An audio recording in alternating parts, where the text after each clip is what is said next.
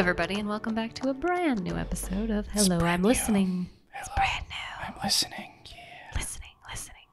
Hello, everybody. Buddy. You are here with the podcast. Cast. And you can go and suck a dick. Sorry. I'm sorry if I offended you. I mean, it's okay if you want to go and suck a dick. No, I told the audience to suck a dick, which is not nice. Maybe they want to. That's true. If you want to suck a dick, no judgment here. Many sicks had been ducked here. Many sicks have been ducked. That sounds like some old school method of healing. Like a sick person is getting ducked, and they just place a healing duck on you, and Not 10 ducks. depending on what you have. Oh, this ailment needs 10 ducks. This one only needs 3.5. Get me the duck master fast, or this Dr. person. Duck. Fast, get me the duck so this person will pass. Hello, duck master. I need 10 ducks. 10 of your best ducks. And 3.5 for this guy. I don't know how to do the half. You figure it out. Just like a baby duck. Oh. I thought they might cut it in half. No. There you go. You have 3.5 ducks here. Sure, it's 3.5. It looks more like 3 1/3. Okay, everybody. That's it. That's the it? podcast. Yeah. So, let's just quickly give an overview where we are right now, what we're doing, and how life's moving on. No. So summer is coming along, and we thought that we might put out a summer series, but we have no clue what that could be yet. So bear with us. If you have ideas, Yeah. let us know. Some sort of summer-themed series where it's That will not all happen. about summer. It will not happen, but yeah, sure. Tell us your ideas. Yeah, but we have at least a couple of fun episodes in the pipeline until we might do a summer series, and that would be the worst case for you and the best case for us. We just stop uploading for a month. A little summer break. But I don't think we'll do that. No, we probably won't do that. So today, what are we talking about today? We're talking about finding how to is not really how, but No, I don't it's know. not really. Just finding your passion, or I don't know how did you phrase it? You phrased it better. I mean, I don't like the word true calling because one It's person. technically 2 words. Yeah, it's true. The phrase true calling, but because technically a person can have multiple true callings, and so that's I don't like that. But I don't know. I thought we could talk about from our perspective how we found something that we really like doing. Not to say that could change at some point, or will change, or won't change, or is going to. I don't know. Yeah, that was the idea. Because I don't know. I don't know how it is these days with younger generations. I assume it's even worse now with the internet being there and with all the opportunities and with so many new things created almost yearly or monthly. That was already for us so difficult in, at least for me. Yeah. At 19, when people are trying to ask you at 19 years old, what do you want to do with your life? You're like, I don't fucking know. There are so many options that, our parents or our grandparents didn't have. There was 4 directions you could go. Right. When you were born after the Second World War or shortly before or in between, you the generation before us, you usually just either did the stuff that your parents did, took over a business or learned something in that field. Or took a job, a trade or something. Right, yeah. Learned something that was actually needed in society during that time. So, and nowadays you have multiple options outside of school, and then you have university and other schools that can teach you more in various fields. And all the online influencer and all that shit, like I know that a lot of kids say, I want to be a streamer, I want to be a YouTuber and stuff like that, which I'm not belittling or anything. I think it's if you want to do that, that's good for you. It's a lot of hard work and dedication. Yeah. That's like saying you want to be a famous musician. It's right. a great thing to aspire to, but in these times it's not necessarily easy anymore to become that because there are so many of them. Right. So that's I think that's another thing where it's not the worst to have a failsafe. It's not the worst to have something in your back pocket that you can fall back to if something doesn't work out right away. I believe that everything can work out, and if you're dedicated enough, and if you put the time in, and you don't let yourself get frustrated by the setbacks, then you will probably end up where you want to be. But yeah, I just want to go back in time a little bit to talk about how I found the thing I wanted to do.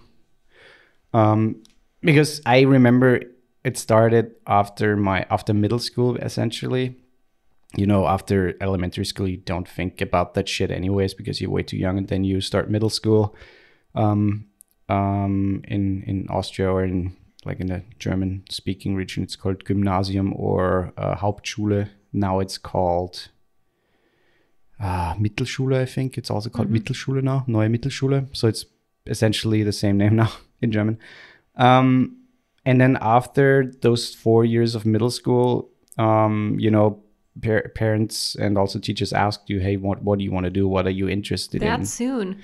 Not in terms of job, but in terms of direction, because technically... Yeah, because either, isn't it here where you can go to, quote, high school, or you can do a Lehre, so you can exactly. learn on the job somewhere else. Right, so middle school, that's the school age that you legally required to get to, and after that, technically you can drop out of school and get... High school's only 3 years here then, right? 4. So you have 4 of middle school and 4 of high school. 8 total of that, yeah. So elementary school is less than we have. 4. Because it's the same, yeah, then it's less. We have 5. Oh, okay. I had 5 years of elementary school because I was too young to... that's what my parents said. I was elementary school can be longer than 5. If you do kindergarten and stuff there, then it's 6 years. Nah, that was not the reason. I was born so late, and I would have basically been almost a year younger than most of my other pupils in That's the what I month. was. So I had to do like pre-elementary school. It's not kindergarten anymore, but it's like a preschool where you already learned a little bit. We call that preschool. Okay. Yeah. Usually they put in the kids that are a little dumb and slow. Nah, I'm kidding. I'm kidding. But so at 14, essentially, I was like, okay, what do you want to do? And I hated school at that point. Me too. I was not really good. And I thought about doing like Lehre or something. It's basically in English like an apprenticeship, I guess, where you learn on the job. Right. It's 3 years, usually, sometimes a little more, of working and then a couple of months of school. So you basically work a couple of months and then you have a couple of months of school, and it's intertwined because you only learn the things in school that you really need at the job. It's a cool system, and afterwards usually you can do like the matura, or like the, what is it called, your high school certificate diploma. Yeah, your diploma you can get still at the end of that, which allows you in Austria and Germany to study. So if you do the apprenticeship route, you don't have to, and then say you don't want to do that job when you're done with it, or you do it for a little while and still don't want to do it anymore, you don't need to go back to high school or take any special course. You already have the diploma. Not with every Lehre. Okay. There are some that offer that, but not everybody. That's also kind of like I kind of like the system, but I wish that kids would be a little bit older before they implement that, because already at the end of high school in the US, you're 17, 18 years old. And I do that feels too early to me to decide what am I going to do with my life. That's so soon to figure that out. I do think, though, that kids and younger generations in general are way more grown up at that phase already, and not necessarily know exactly what they want to do, but the direction they want to go. Yeah, but it's a because big decision of the for a internet. small Oh, it young is. person to It make is. because you have to not only think about, do I want to do school or do I want to do the apprenticeship, but you also have to think about, if the apprenticeship doesn't work out, if I don't like it after Then you go I'm back to done, school. then I have to go back to school. Yeah. Or you do something else. I think also the mindset of we got that a little bit still when I grew up, that you do one job your whole life. But during my growing up and during my end, like the start of university and stuff, that mindset completely shifted. And now it's not like, okay, you stay with one job forever or with one company. You change, you do different stuff. You maybe switch companies, you maybe switch jobs and stuff like that. So I think that alone takes away the pressure of finding something that you're stuck with your whole life, because that's what it was for me. That's when my parents asked me, hey, what do you want to do with your life? It's like, that's the wrong question. It's more the question, what are you interested in? What do you think you would like to do? That can change, and that will change eventually, and it should change. Yeah, I think the better question is, what are you interested in right now? What makes you excited right now? Yeah. Because those are the things that you should... Porn makes my pants excited. It's the pattern of the pants. Pleats. You have a massive erection. Oh, that's the pattern in pants. Nothing to see here, folks. Don't act like you're not impressed. Okay. Yeah. So back to my story. Yes. So I was 14. I was like, okay, do I want to do like a Lehre and I found technically something at Mediamarkt that would have been like, because I was interested in technology and stuff. Like, I love technology. No. And I'm not going to sing it. And so I was like, okay, that's something I would do. But then, I don't know, I think my mom or my parents and also my sister kind of convinced me to stay in school. So I stayed there and just did more like, my sister did more like the cooking, like a cooking class and stuff, and then more languages. And I went more into the direction of informatics. Do you get to choose what you study in high school? I mean, yes and no. Some schools, some high schools have like 2 or 3 little branches that specializes in certain things. Oh, that's just how it should be. But not really, though, because you still have to take 4 years of biology and shit like that. If it doesn't, even if it doesn't, Yeah, the thing is, I don't disagree with in high school. I think it's a good thing to have all of the different subjects, but I also think if you don't excel in those subjects, you shouldn't be forced to retake them like you are in the US. It should just be, okay, this is clearly not something that this student wants to do. They're not interested in it. They don't have the, it's not. That's never to debate. You have to take them. Yeah, I know. It's part of the whole what is it called? Curriculum. And it's the crazy thing is it's just 4 years of those things, where it's 4 years of physics. Like, I mean, you had to take 4 years of physics. I think I had 8 years of physics. We were only required to take 1 year of physics. Yeah, I had 8 years of physics. Learn 8 years of physics. It's almost, I don't recall anything almost. And the same with biology. It's a chemistry. I have no. I feel like I would excel in biology now, but I hated it when I was in high school. And physics, I took physics and I did decent in it. And then I took AP physics, which is like a college level physics class. I took that in my high school years, which I don't know why. It was stupid. I hated it. But I did that too. But I wish that there are some classes, like now as an adult, I wish I could go back and like take them again. I don't know if you have that feeling. I would love to take a biology class. The thing is, I talked to, who did I talk to the other day, where I think I was with Andy. You at high school and school in general, you have almost no real responsibilities. You just study maybe an hour or 2 a day, and that's it. And you usually get better grades. And I just didn't do that. That was not the case in the US. Yeah, but here it is. Here's like that essentially. Yeah, and you do your homework, and that's it. You don't have to do, and maybe study a little harder if there's like a test coming up, or like a Schularbeit, basically like a bigger exam. But that's it. So and usually the boys, they're more lazy ones. They don't really interested in it, or most of them, and some of them are obviously. And the crazy thing to me is that's what you said, that pupils are still forced to take classes multiple years, even though they're not remotely interested in. I think it's good to require a year of it. Sure. And then allow the student to decide, hey, do you like this? Do you want to continue or do you not like it? And we find you something else. I think it's also important to know at least some aspects of it. Like, for example, if you take biology, okay, you should at least know how the human body works to an extent. Sexual class and stuff like that, you know, that falls, at least here, that falls into... Sex education, yeah, but that's not really, I mean, it's a little biology. That fell into biology here. You did that in biology? We had an extra class for that. No, we did not. Sex education. Yeah, I mean, that's how it should be, but we had that in biology. So stuff like that should be obviously taught to everybody. But other than that, I think it's ridiculous to make them go into. But I'm yeah, that could be another topic. Yeah, I could talk about the school system for a long time. So I decided to stay in school, and I had no fucking clue why. And so even though I wanted, the fun thing is I wanted to change schools to a school, thunder, that is more was more directed towards programming and stuff like that, but I couldn't make the list. I was like the first on the waiting list, but nobody dropped out, so I couldn't make it, which actually was a good thing. So I stayed in my school. So I stayed the school that had the middle school also as the high school. And so I was there for another 4 years. And that's actually when I started thinking about what I want to do with my life. Because I was older, I was like 17, 18, and the school year was ending, my last year. And I was like, okay, what do I want to do? And in Austria, you are required to take either, by law, 6 months of military training. As a male, yeah. And or which is also so backwards. It comes from the Second World War. Yeah, I know, but how fucking long is that? Yeah, people are trying to change that, but yeah, it's still not changed.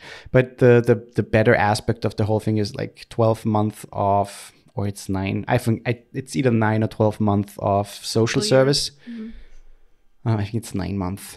It's not a full year. So it's a social service year where you go into like a social field, either like an elderly home or at a hospital, or being an ER and stuff like that. Cool.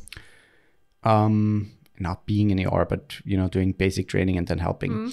And that's what I did. And I had a 9-month period where I was thinking about what I want to do. And I was still not quite there. I enjoyed my life, enjoying getting paid, even though way too little for what I did. And my sister basically women don't have to do that here. So you don't even have to choose between a social year or something else? There's women, nothing you have to choose between? No. Women can basically decide to do a social year. Okay. Obviously. They can, and some do, but yeah, women usually then have like a year. They're a year ahead. So if they're going to study, they're a year ahead of you, and they start. That's so weird. They're done sooner, which which makes up because they don't make that much money, so they have a year ahead to make much more money. That's not true. I'm just it's complete bullshit, but that's how it is. So I'm trying to cut it short here. And after that, I was like, fuck, what do I do? And I still was not really sure. I was like 19. No, I was 20. At that point, 19, 20, I was like, yeah, I think I'm going to work a little bit to make some money, and then trying to figure out what to do, which I did. I started working, and that had my accident. I talked about that on the podcast. If you have not heard it yet, I think it's one of the earlier episodes. Earlier, I think 20 something. In like Translating Love. Yeah. Translating Love, yeah. And then I started studying psychology because my sister did it. And also I was always interested in psychology. I loved it in school. And I don't know, there's just something very cool about understanding how the human mind works and how you can manipulate it, basically. But it didn't really work out because it was like a I don't know what to say, like a Fernstudium. It was not like in person. Distance learning. Yeah. And that's when it really started. That's when I was really like, okay, what do I want to do with my life? And the fun thing is I knew it for years. So the first camera I got was when I was like, I don't know, I bought my first camera when I was 16 or 15. I was always very interested in movies and stuff. I started collecting movies. I started with VHS. I recorded almost every movie that I found on like TV. And with DVDs, I started collecting DVDs very early when I made some money. And at that point, I never thought like that could be something that, first of all, in Austria, and second of making money with that thing. And the sad thing, I still don't do that. I really don't, but I'm going towards there. At least that's what I'm telling myself. You are. Hey, yeah. But that's basically what brought me to a university that taught at least some basics of technology, of programming, but then again, also of video, audio, recording, all that stuff, which in my opinion, you don't all need that. You can totally start without knowing anything about that stuff and just using a camera day by day and learn that and probably get way better during that 3, 4, 5 years, depending what you do. Yeah, but that's what I did. And that's when I really saw doing something that you really, really like and love makes a huge difference. And then, sure, I mean, it's the same when you go to the university with every other class or every other subject. You usually have some classes that are not that are necessary for the whole part, but that are not super interesting in itself, like math or physics and stuff like that. I had to do that again, but there were only the aspects that I really needed for all that stuff, which made it bearable and way more fun in the end. And yeah, I don't know. I in retrospect or in hindsight, but I think the biggest problem for me was, first of all, my parents supported me. My parents never said you can't do that or that's a stupid idea or something. But they also never really pushed me towards the things I really liked. For example, with the movies, they never pushed me towards that. They never supported me enough in that sense that I fully understood early that could be a profession. Which maybe they also didn't see that as a possibility of being a profession. Yeah, I get that because they're not.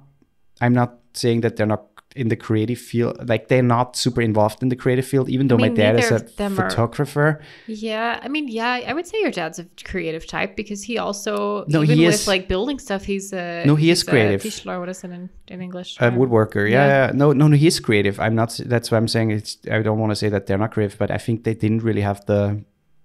I don't know. The problem is I was not the typical kid in the sense of, I did all the after school things. I went to, music class and stuff like that. I had I was part of a club or something. I didn't do that shit. I've never really interested in shit. I had a good amount of friends and I knew pretty early what I wanted, what I really liked. And that was movies. That was every aspect of making a movie and watching movies and enjoying stories and stuff like that. And I think a big reason why I had a trouble finding it so long was because my parents really didn't push me towards that more. Even though I'm not saying that's the fault. I'm not saying that. But I think they, as you said, I think they didn't really have the they saw it more as a hobby and not as a career possibility. Right. Yeah. I don't know. The thing is, I think, and I tell it everybody who is thinking about, either being self-employed or trying to make money with something, with enough, don't have self-doubt, with enough self-courage and self-belief, you can basically make anything to money. And I believe that wholeheartedly because I've seen it multiple times. I'm not saying that you can be rich with everything, but I think you can make a living with everything you want to do if you set your heart and your passion towards the whole thing. Yeah. And yeah, I don't know. Again, you can do anything. That's my thing. I'm not saying it makes it easier, but especially if you're younger and you have no clue what to do, I think you already know what you really like to do. And I think making that passion into your day job, into your, could be it's a game changer. It's so much better to do something that you really like to do than working a, I don't know, 9-to-5 job, doing something that you hate doing every day. Yeah. And I've been there, I've done that, and it's horrible because you're just wasting your time and you just basically wait for the next free day, for the next weekend or whatever, Yeah. How was it with you? You talked a long time. I talked a long time, sorry. It's interesting that you said, because my whole thing going into this was like my advice for people was going to be go back to your childhood, like think back to your childhood and things that brought you the most joy, or things that you did, like funny things that you did as a kid that I'll get to why. But it's funny that you said that it went back to when you got your first camera when you were like 11 or 12. Or what, I don't remember what age you said, but I think you said 11 or 12. Yep. And because that's kind of the same for me, where I'm the type of person, I am definitely a creative type. And because of that, there were so many things I wanted to do. I have so many interests and so many hobbies and so many things that I'm like, I could do this. Like I just want to try new things. I'm really excited about trying new things. She does, and then all of a sudden there's like an elephant training set at home. She's like, I'm going to be an elephant trainer. And I'm like, we don't even have elephants here. It's like, I would love it. It's fine. I'm going to find one. I'd do it. But so, for me as like a kid, even I was always wanting to try new things and always coming up with new ideas and new games and, just things that I want to do. And I hated school, hated it almost the whole time I was in school. I enjoyed elementary school, but basically once I got to middle school all the way through high school, so those 7 years, I hated it. The only thing I enjoyed about school was band, because I love music. So everything that involved music, I was into it. I eventually enjoyed math, like algebra and stuff, but that wasn't until my last 2 years of high school when I had the right teacher. I didn't really like any other class. I just didn't like school. We should totally do an episode about school. We should. Yeah. And I didn't excel in school. I did okay, but I didn't excel in school. The thing is, I really don't. I used to think it was my intelligence. I used to think that I wasn't smart enough, and that's why I did so poorly in school. But I think I just wasn't being, first of all, I wasn't being taught the things that I wanted to be taught, and I wasn't being taught in the way that I learn, because I think creative types learn differently than non-creative types. I agree. And also, that's what I said. If you really like what you're hearing and doing, like the subjects, then that's not learning. It's basically you soaking it up because you're so interested in it. Yeah. But so yeah, anyways, after high school, I didn't really know what I wanted to do. I decided to go to school for early education to be a teacher. Ironically, I didn't like school, but I wanted to be a teacher. That's funny because a lot of people who didn't really know here what to do, everybody defaults to teacher. And so many people are teachers right now. Yeah. And that's because they had no clue what to do else. It's so interesting. I mean, there are some, it's not to put the profession down, because it's so important. It is important. And when you have a good teacher, it makes all the difference. But that's the thing. If you choose to be a teacher because you want to be a teacher, you're a better teacher. Yeah. I'm not saying that the people who don't know what to do or becoming a teacher are not good teachers, but I'm saying choosing the profession because you want to be that over, I don't know what I want to do, I'll just be that, is much better. Well, and it goes back for me to my passions as a kid. I loved kids. I've always loved kids. Even when I was a kid, I loved kids. Really? And I always wanted to be around kids. I always wanted to be around babies. And I started babysitting really young. And I was doing that stuff from when I was like 9 years old. I was babysitting like the next door neighbor's kid, So I was a kid myself. And so that was something for me that I was like, I want to do something with kids. That was the only thing I could really like say for certain. That's what I want to do. So I was like, okay, I'll go into teaching. My dad was a teacher. Kind of made sense. And then I start going to school, and surprise, surprise, someone who doesn't like school. How is it in the US when when you want to be, for example, an elementary school teacher, you probably don't have to have the high classes or the higher school things. What do you mean? Yeah, here, for example, if you want to be like a teacher of like a high school or something, you have to study. You have to have I think nowadays you have to have a master's degree. You have to study too. You have to have a bachelor's.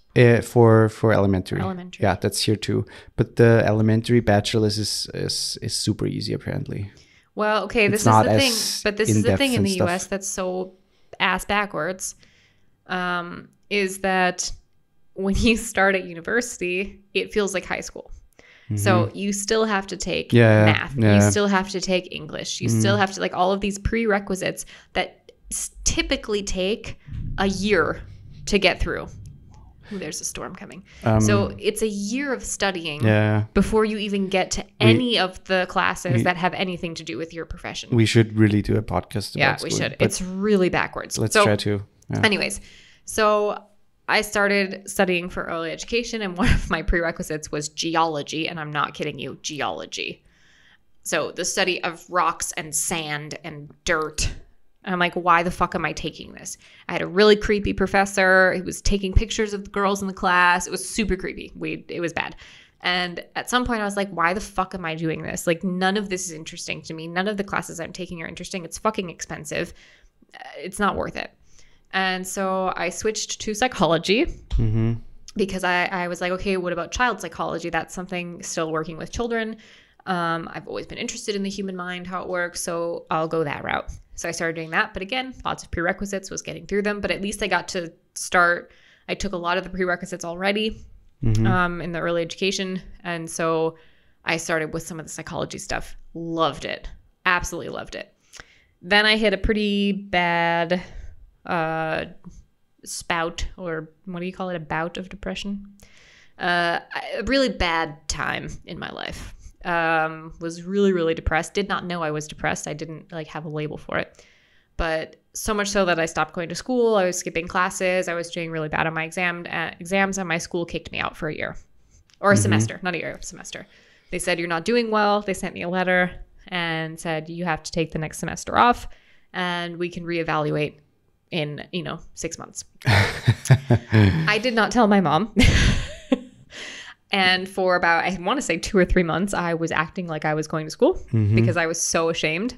And she found out some other way because of the finance aspect of the school. She found out another way that I had been kicked out.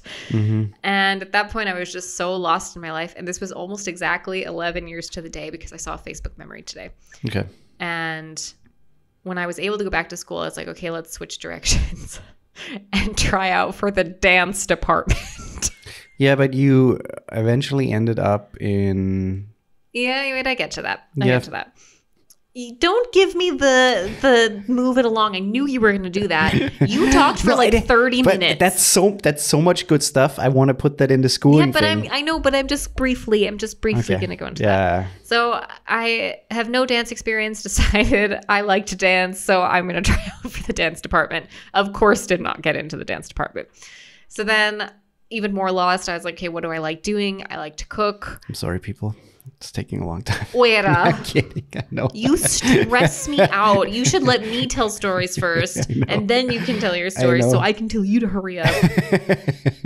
Stress me out. But talk about this the cooking thing. Yeah, I was about to. Because that's an interesting thing, but talk about it. So because I was so lost and I didn't know what to do, I was like, you know what? I was working 3 jobs because you can't afford school otherwise. So I was working 3 jobs and studying full time.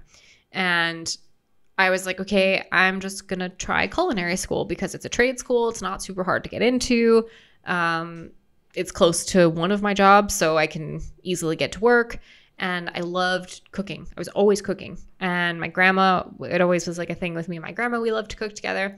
And I knew I didn't want to be a chef. I knew that I wasn't going to finish culinary school because it's 2 years. The first year is focused on the cooking part. The second year is focused on getting a career as a chef, basically. So I knew I wasn't going to finish, but I just needed to do something for myself. And so I did that. I loved the year that I was there. I excelled. It was the first time I excelled in school. That's an interesting aspect because you knew you don't want to be a chef. Yeah. But you still did the school just Yeah. for the heck of it. Yeah. And that's kind of cool because that's what I said earlier. You don't have to necessarily know what you want to be, but you can still learn something and maybe find with that something else or your true calling again. Yeah.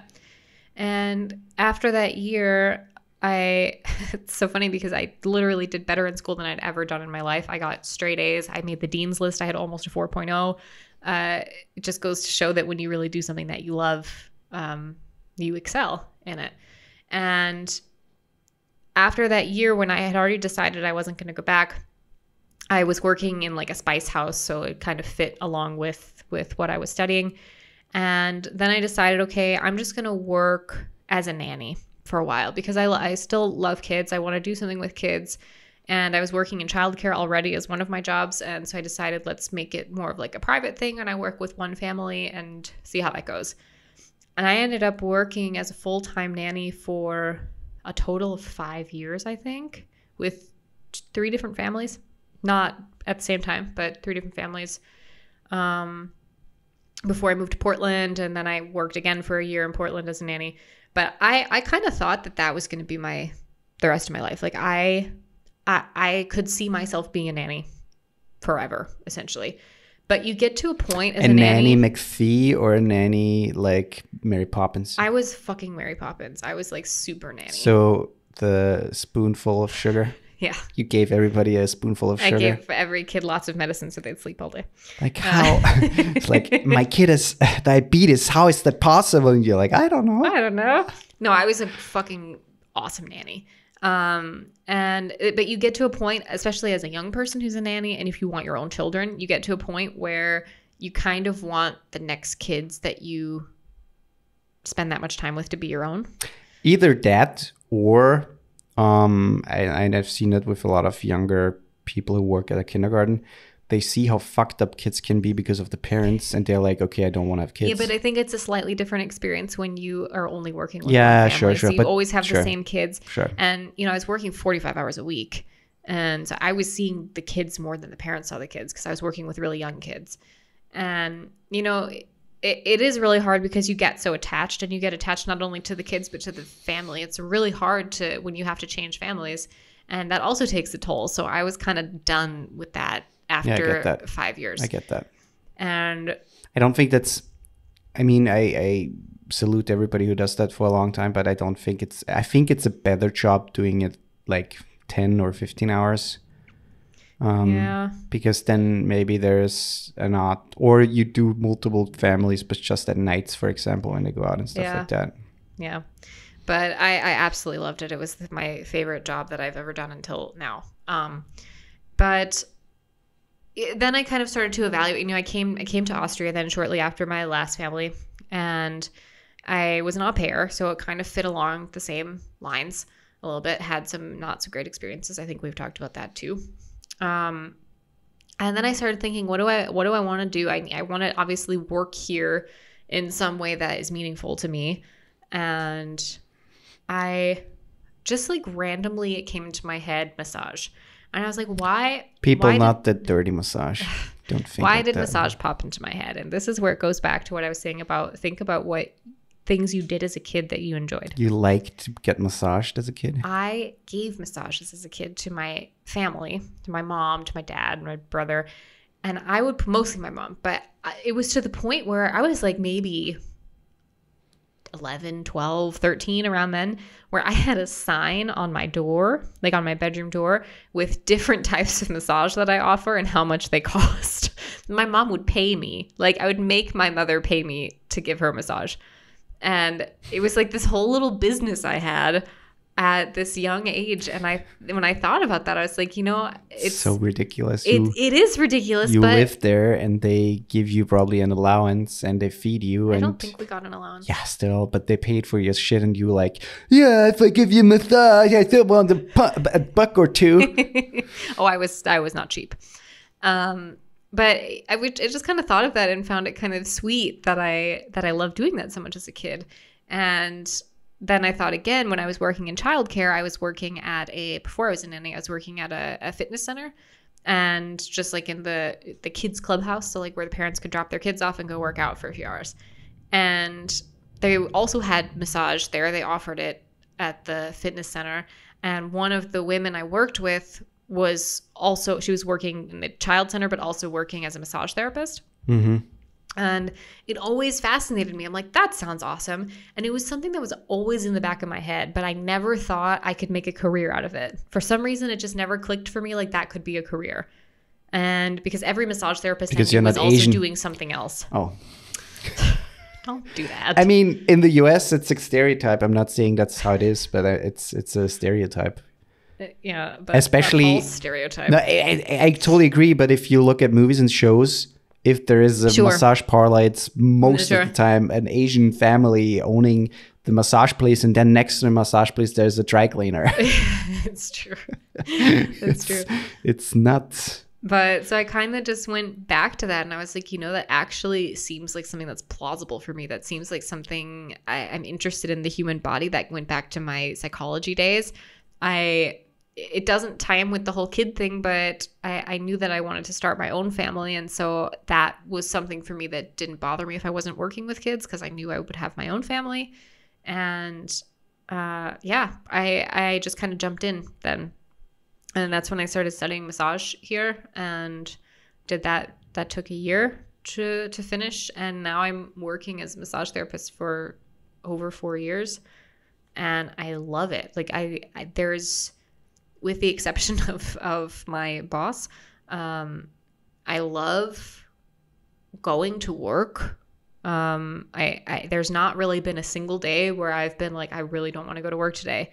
And I just love it. I love my patients. I love what I do. I'm constantly continuously looking into like new techniques and like trying to find, or trying to think of new ways that I can massage, or think of new ways that I can like kind of switch it up. And I'm fascinated by it still. So it just goes back to like my whole advice for people who might feel lost or might feel like, I don't know what I want to do with my life. First of all, you don't need to know what you want to do with your life. I probably won't be a massage therapist forever. Maybe I take a course on how to be a dog trainer, and then I'm a dog trainer, because that's also something I would love to do. But at this stage in my life, I'm happy where I am, and I enjoy it. And I think that's what's important. So you just think back to being a kid or being a teenager, and what do you want to do? Like what interested you at that stage in your life? What was so exciting for you then? And maybe there is something to that. I think it's not only about the childhood aspect, but it's also, you can have a super cool hobby or something you really like doing at your stage in your life right now that you maybe can turn into a profession. For example, I mean, again, going back to streaming and being a YouTuber and stuff like that.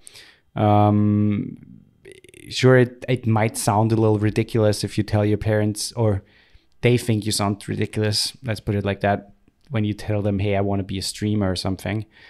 But that's something that you can build. You get a shitty job that brings in the money, and you do your work as a streamer, and with stuff like that, it's the same with music, video business, all of that stuff. You won't be successful from one day to the other. It just takes a while. Same with that podcast, by the way.